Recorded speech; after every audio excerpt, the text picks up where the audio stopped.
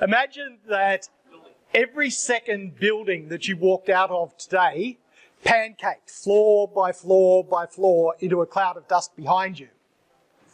Or imagine that every second bridge that you drove over collapsed and left you underwater with a kiloton of concrete sitting on top of you. That is the best state of data warehousing today. Okay, I'm coming down this way. I was planning to talk to some audience up that way, but let me come down this way. Okay, that's the best state of data warehousing today. It's a tragedy. If it were any other field than IT, we would have royal commissions, heads would roll, we'd have revolution in the streets because of the rate of failure that we had. But we tolerate it with data warehousing. I'm going to prevent that. I'm going to tell you what you have to do to not make that mistake, to not be one of the 50% of data warehouses that crash and burn and fail. Little bit of a credibility setter. I'm on a project at the moment where the team members get to choose each person's avatar. That was what they chose for me, the grumpy old bugger with the walking stick. Now, I don't really like who am I's, but yep, there's a couple of people in this room. If you're under the age of 35, I was building BI and DW before you were born. So I've been doing it for a very, very long time, and I've made a huge number of mistakes in that time. And what I want to try to share today are just some of the lessons that are going to help you pass that process. So problem number one, reason for failure number one, and it might sound funny when we're talking about building a data warehouse, is don't build one. Now there's a bunch of products out there today, Trifactor, Alteryx. They're great products, but they are not the solution to building the data and analytics that your organisation needs. Why? Because they're tomorrow's version of Excel hell. And you know what I mean by that? I mean that everyone's got their own spreadsheet, everyone's got their own version of the truth, everyone's got their own way of doing things. That is the situation that you end up in when you try to use personal products to do corporate strategies. So if you're using Alteryx to blend your data, or if you're using Trifactor to pull together your cloud data, you are using the wrong solution. In tomorrow, or a year after, or 5 years after, you will be in a world of pain. The reason I chose that slide, if you haven't been to Brim in the Wimmera, head up there. Those silos are absolutely fantastic. They painted them with some identities from the town. So, having said that mistake number one is don't build a data warehouse, mistake number two is build a data warehouse, but it's build only a data warehouse. So what I mean by this, if your project has its ambition as building a data warehouse, you are doomed to fail. And the reason for that is that data has no value until it's in the hands of the end user. So if you are not delivering data to an end user, your project is doomed. You must be looking at integrated BI and DW, delivering the data that is necessary to satisfy the user requirement. Otherwise, you're just playing games. You're just putting data there for its own sake, and you're going to fail. And the reason that we chose that particular image in this case, the very worst case that I can remember was a project I was working on at Telstra. And when I walked in there, I said, how do end users access the data? They said, we don't let end users access the data. This is a data warehouse. Well, that project failed, and you can imagine why that might be. So, failure number three. Follow fads. Now, okay, I'm old, but I never followed that particular fad. Thank God. Can you imagine? No, don't imagine it. It's a horrible image. But data lakes, data vaults, Hadoop, streaming, Kafka, Uzi, fads, all of them. If you take your data warehouse down these particular paths, okay, there's a couple there that won't mandate failure, but they're red flags. If you see some of these acronyms in your project, you are not going to be delivering the value that you need to in the time that you're delivering it. And that's the biggest risk. If we don't deliver value from the data warehouse, that's the reason that the project gets pulled. And it's value that relates to the next couple of things that I'm about to talk about. This one, buy an appliance. If you buy Oracle, Netezza, well, you can't buy Greenplum anymore, they're out of business, but Microsoft appliance or any other Teradata appliance, I just happen to choose them as an example, you are making an incredibly expensive mistake.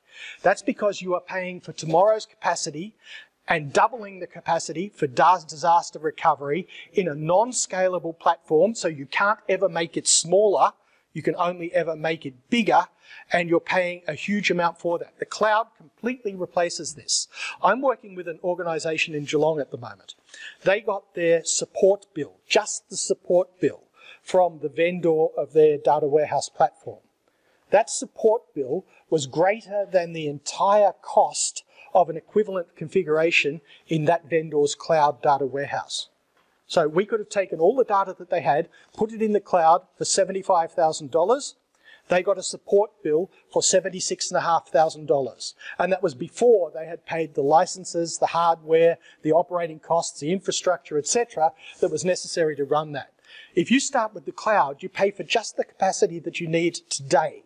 You can scale up when you need to, and more importantly, you can scale back when you need to, so that you're not paying for capacity that you're not using overnight, for example.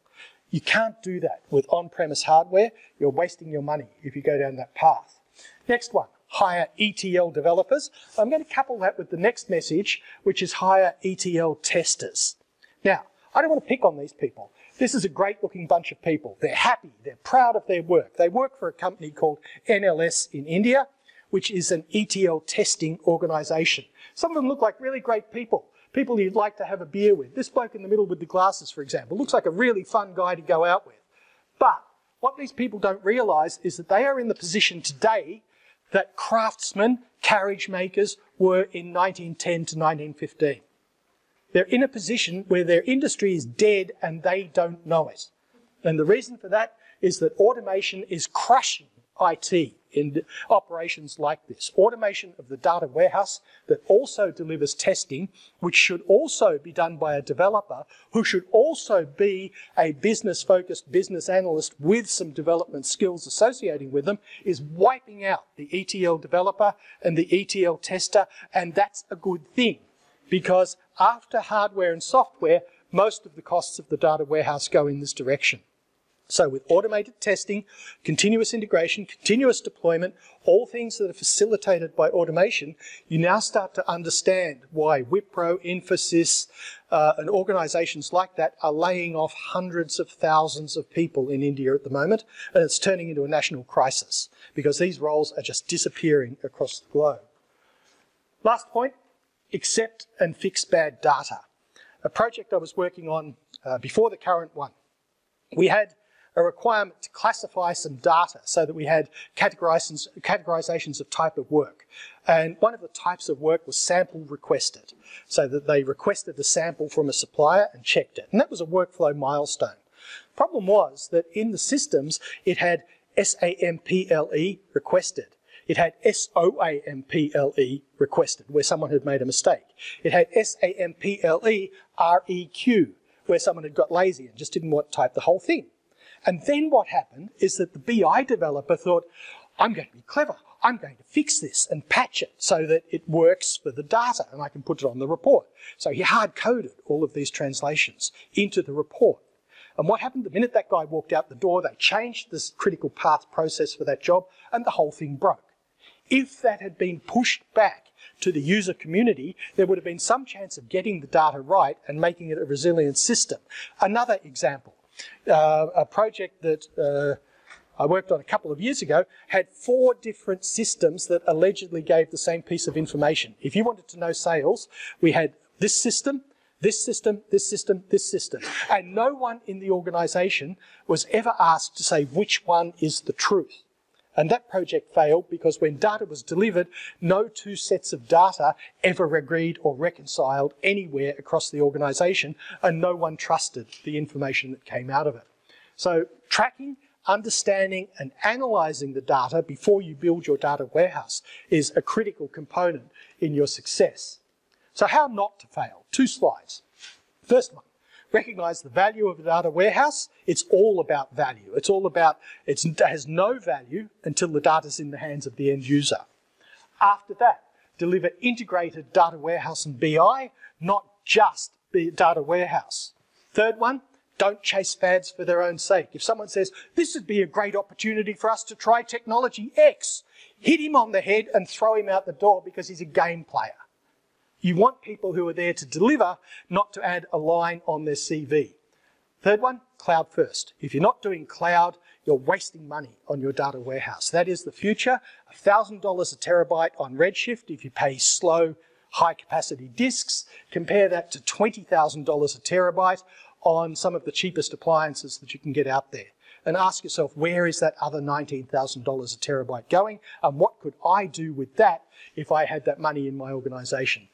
Most important, this is our business, data warehouse automation.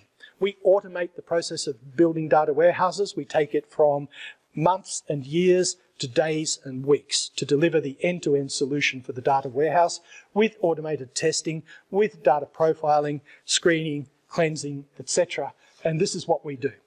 So the only advertisement that I'll try and put in here, Ajilius is a data warehouse automation organisation based in Bendigo, but we have customers all over the world, and we do everything from profiling your data, screening it, ingesting it, transforming it, presenting it, and even integrating directly with Tableau, Yellowfin, Click, Power BI, so that you get an end-to-end solution. You can deliver your data warehouse super fast.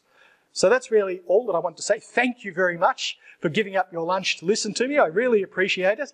I'll be just outside the door here if you'd like to chat about anything that we've spoken about, or maybe to talk about Ajilius or see some of its content or something like that. But thank you, everybody.